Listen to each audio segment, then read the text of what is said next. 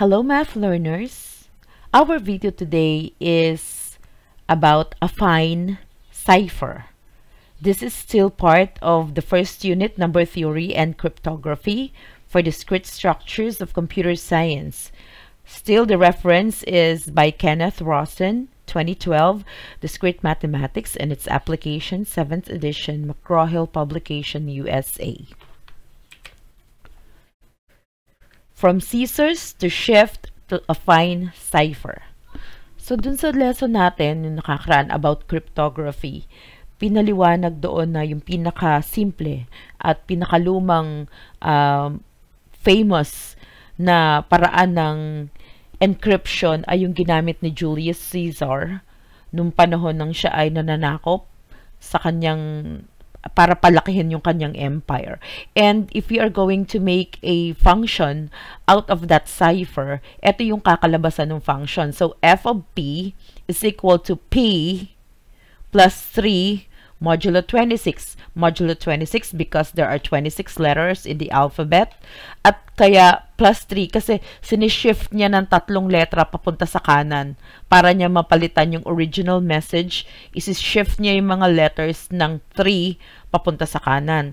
Ngayon, sabi naman dun sa second video natin, we can still further generalize yung Caesar cipher. Hindi naman kasi kailangan laging 3. So sabi niya, why don't we make it as a variable? At ito yung kinalabasan, f of p is equal to p plus k modulo 26, wherein itong 3 dati na constant na ginagamit ni Caesar, you can now choose as an encryptor. Pwede ka nang mamili kung ano yung gusto mong ipalit na number dito. Okay, so pwede siyang positive, pwede siyang negative. Okay, so ayan. Ngayon, i-enhance pa natin yan. The reason for enhancing this is gusto pa natin mas maging complicated, a little bit complicated yung ating encryption. Kaya we have this affine cipher. If you can see the difference, okay, so now we have AP plus B. So parang pakomplikado na pakomplikado. Kung ito merong constant dati, tapos naging variable. Ngayon, yung P, nilagyan na rin natin ng multiple na variable dito. So, i-multiply natin yung P sa A. Tapos, itong B, instead na K ang gamitin natin kasi nagamit na siya dun eh. So, it's still a variable at ang ginamit naman sa kanya ay yung variable na letter B. Okay? Pero all of them are modulo 26 kasi we're still referring to the same yung mga letters natin sa alphabet. Okay? Sa English alphabet. So it says here that shift cipher can be further generalized to slightly enhance security using this particular function. So na-mention na yan dun sa last slide.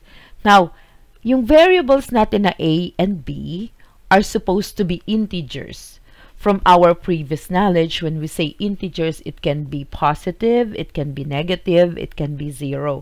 Pero dahil sa gusto natin ngang ma-enhance yung security, we are not going to choose A and B as 0 kasi wala tayong binago, di ba?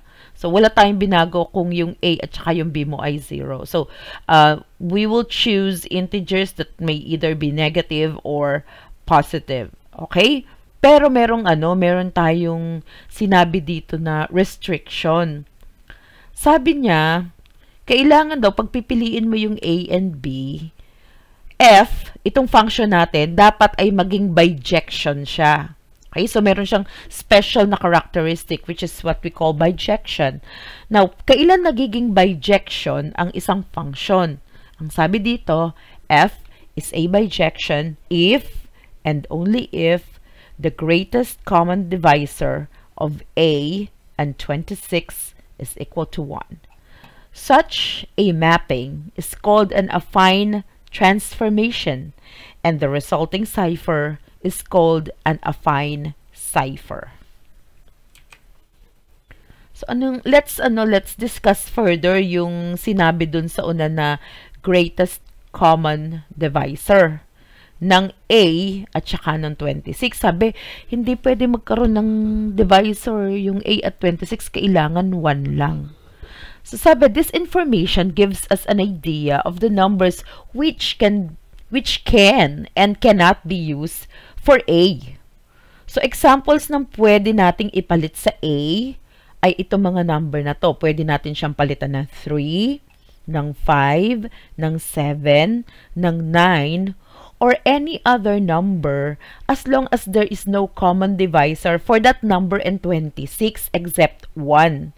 So, ano yung hindi pwede? Okay? So, merong hindi pwede. So, sabi niya, hindi daw pwede yon. O, ano-ano yung example ng mga hindi pwede? Hindi pwede ang 2. Bakit? Pag inilagay natin dito yung 2, magkakaroon na siya ng common factor dito. Hindi na 1 ang common factor or common divisor niya. Meron siyang common factor na 2. So, bawal yung 2. Hindi din pwede ang 13. And you know for a fact na 26 is 2 times 13. Diba? So, pag nilagay natin dito yung 13, meron na silang common divisor aside from 1. That would be 13. So, bawal yun. We cannot also use 4 because pag nilagay natin dito yung 4, both 4 and 26 ay pwedeng i-divide ng 2. So, natanggal pa rin yung ating restriction na yung greatest common divisor ay 1 lang. So, itong mga number na to, okay, at lahat ng multiples ng 2 and 13 ay hindi po pwedeng ipalit natin dun sa A. Dahil magkakaroon pa ng other divisor aside from 1. Okay? So, ito lang yung mga example na pwede natin ipalit dun sa A na yon. So, what happens? Sige, gawa tayo ng example pa. So, kunyari, we want to code the word kitten. Okay? Using Affine Cipher. Tapos, ang given sa atin na function is this. 7p plus 3.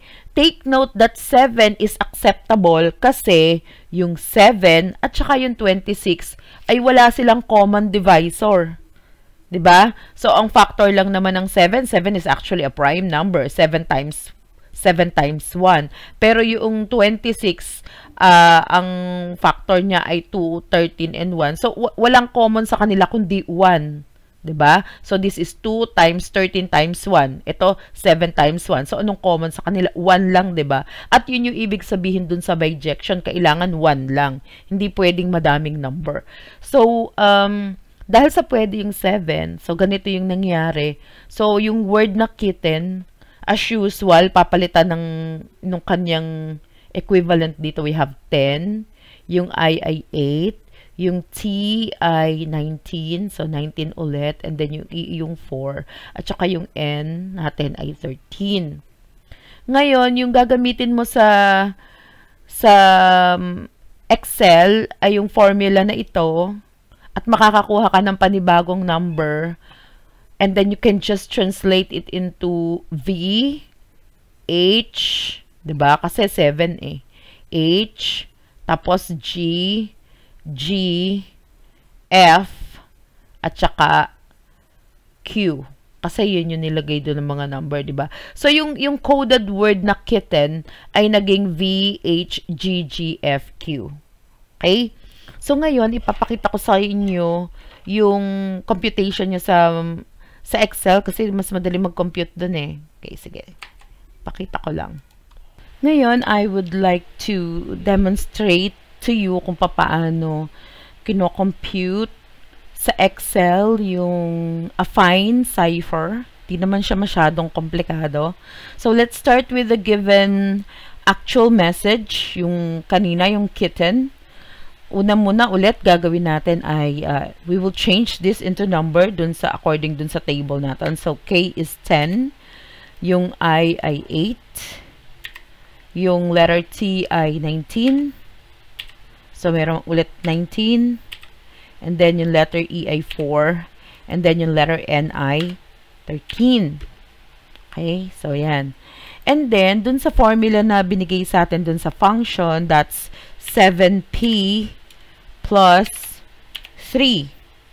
So, ang gagawin natin, kung ano man yung value na yun yung magiging p natin. So, let's use the formula for the modulo. Ayan. So, ito yun. And then, we will click on the number.